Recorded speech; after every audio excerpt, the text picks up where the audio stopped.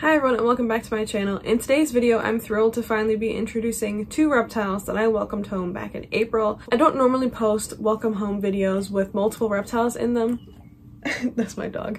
But the exception to that is last year when I welcomed home 3 leopard geckos in a summer, and because I was working on enclosures at the time, I didn't introduce them all, their own, so I introduced them in one video. I'll include that up here just in case you missed it. Today's video features 2 reptiles because I actually got them the same day from the same person, and I wouldn't have gotten one without the other, so I figured I'll tell their story complete and just introduce both of them in this video. So one of them is a Uromastyx named Wren, and the other one is a Peter's banded skink named Shukaku. So before we get started, I ask that you please like, subscribe, hit that notification bell, and away we go. I first saw Wren for adoption through Crimson Exotics when I was scrolling on Instagram back in February, and as soon as I saw her, I was like, yes please, because it's not often that you'll find Uromastyx for adoption or rehoming.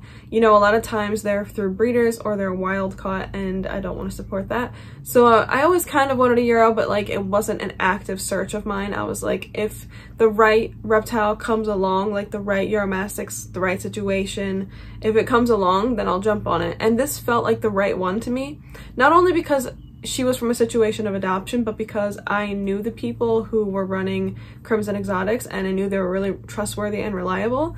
So I want to give a really special thank you to Crimson Exotics for giving me the opportunity to have Wren. I applied to adopt Wren, I was approved, and then we had to wait for shipping temperatures. The only problem with that is that Indiana's shipping temperatures aren't really good until almost summer, like May or June, which is summer. So all of February, all of March, and all of April, I planned for her arrival. I got her an enclosure, I got her decor, I got all of her heat and her UVB equipment, I got her substrate. I made sure I was prepared for her. And of course, what's really great about adopting a reptile is that you get to work with the person who is fostering her. So for me, that was Michaela, and I'm going to leave all of her information down below. That way you guys can check her out, because top notch, above and beyond care and also above and beyond communication. And so I just really appreciated being able to get a reptile from a situation where it wasn't a rescue, it wasn't a rehome that turned into a rescue. They'll actually have, vet records for them. They'll actually have, quarantined them, given them proper care, and they'll be able to tell you about their likes and dislikes or behaviors and that you can accommodate for with the enclosure that you're prepping. It's just amazing. It was a lovely process. So in those 3 months of preparing for her, I was asked on Instagram in an Instagram stories question and answer little box that you can put in your stories. By the way, if you don't follow me on Instagram, please do. I'll leave it down below, but it's just Jessica's Animal Friends, just like it is on YouTube. I was answering questions and someone asked me what reptile would you want next? It's a very common question. There's only so many reptiles that I have on a list that I'm looking for, and a lot of times I'm looking for them for years before I'm able to find one from a situation of adoption, rescue, or rehoming. A Peter's banded skink on that list. And so Michaela was, swiping through my stories. She saw that I had wanted one. She messaged me and she was like, I actually have a Peter's banded skink that I'm rehabbing right now. Do you want it? And I was like, yes, 100%, I'm gonna make it happen. I was actually at the time building my fire-bellied toad, yellow-bellied toad polydarium, which I'll include up here, Wren's enclosure, and I was working on upgrades for 4 other species, my bearded dragons, a couple of other animals. I just was busy with enclosures. It was a glorious time. It was right after I had COVID, so I was still learning how to breathe again. It was a mess. My face was a mess, my nose was a mess, but I was working on enclosures. It was a good time. And I was actually tearing down the old fire-bellied toad, yellow-bellied toad polydarium, which had a background in it, and I was like, let me just utilize this background that's in it already for an arid species, being the Peter's banded skink. So then I went ahead and prepped that enclosure. So I had an enclosure for the Peter's banded skink, I had an enclosure for Wren, I was ready to go. So then I reached out to Michaela again as temperatures were starting to warm up, and I was like, we're still not quite in shipping temperature range, but I also want to tell you I'm gonna be in Tennessee in April if you want to do a meetup or whatever. And at first she said no, but then she was like, actually yeah, let's do that.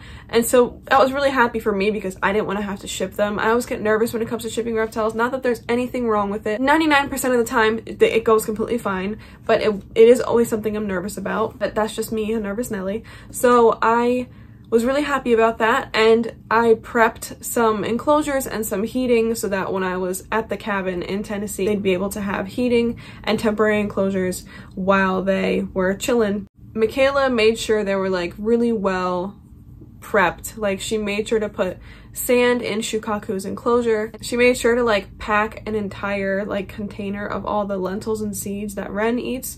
Like, just above and beyond care is what I'm telling you. Wren and Shukaku both had a vet visit before they came to me. I can't even tell you how reassuring it is to know that I brought home animals to my house that were like healthy, because there's been so many times where I thought an animal I was bringing home was healthy and it wasn't, and that actually has been like a really unfortunate trend for the last, like, I don't know, 10 different species I've brought home, like my white tree frogs, my rats, my garter snakes. Every single time in the past like year and a half I've brought an animal home, it's had an issue, and so it's really nice to have one that doesn't have an issue.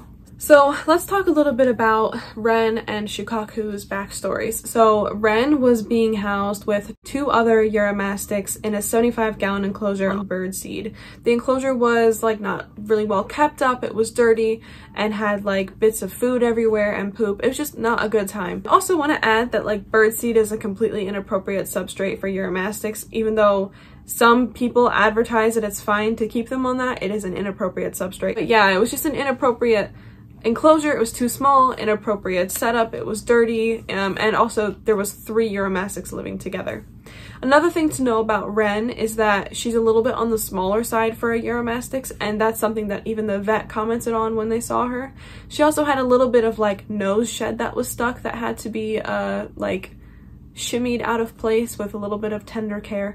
So yeah, otherwise she's doing fine, and she did fine in Michaela's care. Now when it comes to Shukaku, who's the Peter's banded skink, Shukaku was purchased from a pet store, which means, and first of all Peter's banded skinks are wild caught, with the exception of like a super small amount that have been bred in captivity that I've never even seen available to people for sale. So if you see a Peter's banded skink, it's wild caught, like pretty much guaranteed it's wild caught. And so if that's something you're comfortable with, like you want to support, you know, wild caught importation, that's on you. It's not something I'm comfortable with, so I waited and waited and waited for a situation of rehoming and adoption. However, because Shukaku is a Peter's banded skink and was purchased from a pet store, wild caught. So Shukaku was purchased, like I said, at a pet store, and then was kept by an individual who I guess was bored of Shukaku because they weren't like active on the surface of the enclosure. It's kind of how it is. It's a skink that likes to live underneath the sand. So I guess the individual didn't do any research to know that that's just how it rolls with Peter's banded skinks. And so they didn't want it anymore. So I'm pretty sure it was Michaela's brother or a relative or a friend of Michaela's who then was given the Peter's banded skink to give to Michaela. Then Michaela had Shukaku for like a quarantine period. Like the amount of work that she went through to get him to eat and to like be properly acclimated is top notch, because she literally had to do the lipstick method, which is my least favorite way of feeding insects. It's where you have to cut the insect to like have its guts come out, and then you put it on the mouth of the reptile, and then they'll eat it then. And just nasty, nasty. I hate it. So she went through all that and got Shukaku eating, so I don't have to. I was worried I might have to, but every single time that I've dug up Shukaku to feed, he just eats right away. Like, doesn't need a lipstick method, barely needs the insect to move. It's just like, okay, tongs, insect, and just goes for it, which is amazing. So Wren and Shukaku have been with me since the end of April, and it is now almost the end of June. My birthday is like in 10 days, so it's like mid-June right now. My birthday is June 26th for those who don't know. They've been with me for 2 months now, basically, and it's just been easy. It's been nice. Like, I haven't really had that many issues. Wren hates me, but she's slowly warming to me. I anticipate it'll take a couple more months before she's like ambivalent about me at best. And then as for Shukaku, pretty easy, does exactly what I expected, you know, stays in the sand, and then when it's time to eat, I just like, you know, find where he is and then, you know, bring him up. Here you go, here's some worms, and then he's up for a couple minutes and then right back into the sand. Pretty easy to care for, as long as you've done your proper research, of course, because, you know, do your research. But yeah, exactly what I was expecting a Peter's Banded skink to be like after years and years of wanting one. Wren is a delight, even though she's absolutely grouchy and cannot stand me. The process of adopting Wren and also getting Shu along with Wren, which was just an absolute like treat, but the process of getting them was easy. Michaela, amazing to work with, and also just like really great with communication, really great with reptile husbandry. And again, I will leave all of Michaela's links down below, and also the links for Crimson Exotics. Everything's gone pretty swimmingly and I'm really happy about it. So that is an introduction to Wren and Shukaku, my reptiles that I've had for a couple months now that are settled in enough that I feel okay to share them on social media, or well, especially on YouTube. I've shared them a little bit here and there on Instagram and on TikTok and on Twitter. The moment I adopted Wren and I knew I was getting Shukaku, I put them on Patreon. So if you are interested in seeing like new pet arrivals or like new enclosure builds or plans and things like that before I ever announce them on social media, Patreon is a place to do that. Also, I put my videos up there early for not just this channel, but my second channel, just in case you're interested. Let me know what type of content you'd like to see about Wren and Shukaku, or about just their species in general. I will not be putting any care guides out for at least a year. I don't like to put care guides out in any form, even if it's like a really short care video. I don't want to put any care information out there because I'm inexperienced with this species, and therefore I would like to build up that experience and then share that with you. It just feels like the more responsible thing to do. But don't worry, care guides will come. There's just, we gotta wait. But thank you all so much for watching. I hope you enjoyed. If you did, please let me know by leaving a like, also leave a comment, subscribe, hit that notification bell, check the links below, all the good stuff. And with that, I will see you guys in the next one. Bye.